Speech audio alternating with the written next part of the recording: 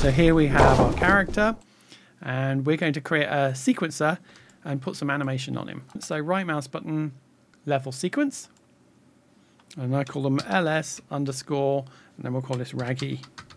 And now we've got our level sequence, and at the moment it's blank. So first thing I'm going to do is set my playback rate to 24 frames per second, because I'm doing motion pictures. And now we've got our character and we've got a sequencer. So I'm going to drag the character into here.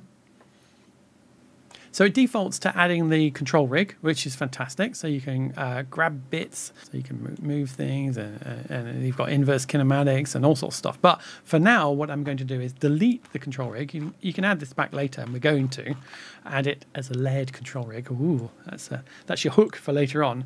Okay, so I'm just going to select that control rig and delete it. So there's our character, and we're going to give him some animation. So we go to animation, hit the plus there.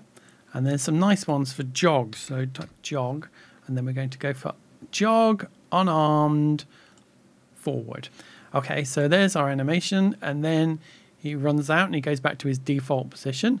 So this is designed to be loopable. So we press that like that, and there we go. There he is running, and he's loop. And then what I'm going to do is add a transform, because this is running on the spot. So we're going to transform. I'm going to go to my start frame. Then let's go and press that button there to save a key, and then we'll come over to the end, and then I'm going to set another key and then see how this feels. Okay, so he's going a bit slow, so I'm going to go into the animation curves here and then move my endpoint over there. And then what we'll do is we'll have physics turn on during the simulation. So it'll calculate all of the inertia and all those things this character has.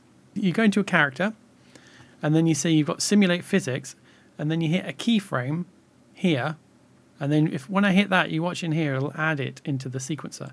So now it's going to be permanently on when we press play, but it's on right from the beginning before we've even moved him to that position. So what you need to do is have it off to begin with. So let's just turn it off here. So now when I press play, you see, it's not going to work until it's turned on here in the sequencer. So if I go backwards a frame, it's using that last keyframe. It's all animation. And at this point, physics comes on. And the nice thing is it's smart enough to know the inertia of the animation. So if I hit play now, it should go forward. It's taking all of that weight and inertia and all those things, which is brilliant.